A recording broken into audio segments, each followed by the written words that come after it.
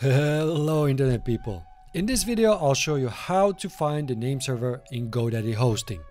I'm not going to show you how to change them, but how to find your hosting name servers so that you can point your domain to GoDaddy Hosting from other domain registrars like NameCheap. Arnie, how do you point your domain name? Come sta? Tips with punch. Alright, for most hosting providers like GoDaddy and SiteGround, the name servers change depending on hosting plan and domain name. First, I will take you through step by step on how to add the new domain which doesn't exist in GoDaddy yet, that you bought from another domain registrar.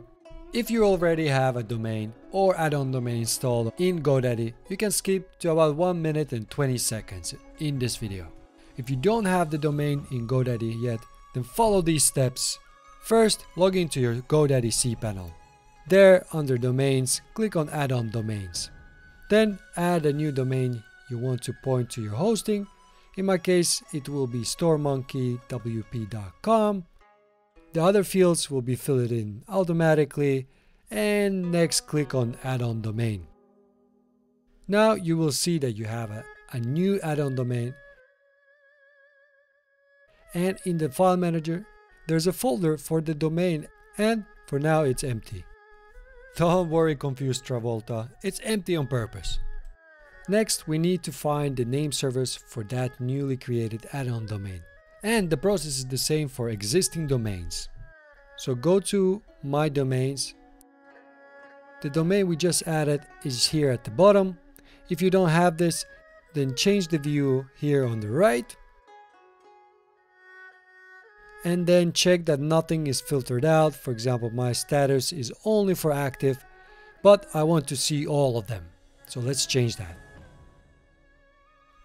Then click on domain you just created and find Manage DNS or something similar if you're on another hosting. Now scroll until you see NS or name server. There should be 2 of them. If you're looking at an existing domain, then the name servers have a separate section. And here you can also change the name servers just by clicking this button. And that's it. You can now grab these 2 name servers and paste them into your dashboard of your domain registrar. If your domain is bought from NameCheap, then check the video that appears on your screen now, where I show you how to do it. My name is Robert, and if you're looking to master the digital world while getting entertained, this is the channel for you. So hit that subscribe button and find the bell icon so that you get notified about new videos. Here are 2 videos that I think you will find useful. Whoosh!